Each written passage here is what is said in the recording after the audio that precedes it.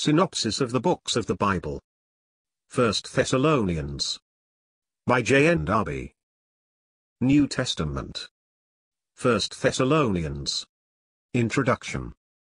We find in the epistles to the Thessalonians, and especially the first, for in the second it was already needful to guard that freshness from the perfidious attacks of the enemy, the condition and the hope of the Christian as such in this world all its freshness.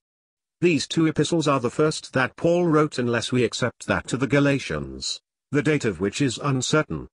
Already long occupied with the work, it is only when this work was considerably advanced, that in watching over it he guards it by means of his writings as we have seen, various in character, according to the state of the churches, and according to the divine wisdom which, by this means, deposited in the Scriptures that which would be necessary for all ages. Newly converted, the Christians at Thessalonica suffered much from the persecution of the world, a persecution which the Jews of that place had already previously stirred up against Paul himself.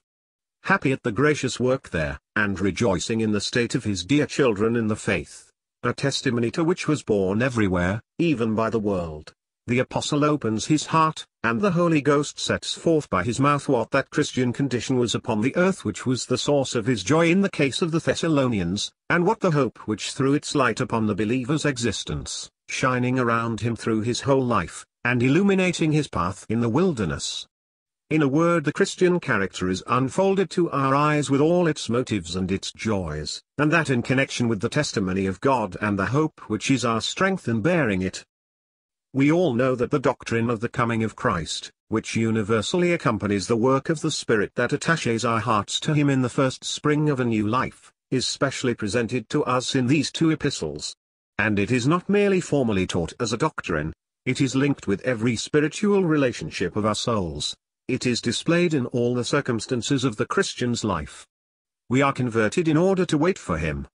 The joy of the saints in the fruits of their labors is realized in His presence. It is at the coming of Christ that holiness has all its value, its measure being seen in that which is then manifested. It is the consolation when Christians die. It is the unexpected judgment of the world. It is unto the coming of Christ that God preserves His own in holiness, and blameless. We shall see these points set forth in detail in the different chapters of the first epistle. We only point them out here. In general, we shall find that personal relationships, and the expectation of His appearing, have a remarkable and enlivening freshness in this epistle in every respect. The Lord is present to the heart, is its object, and Christian affections spring up in the soul, causing the fruits of the Spirit to abound.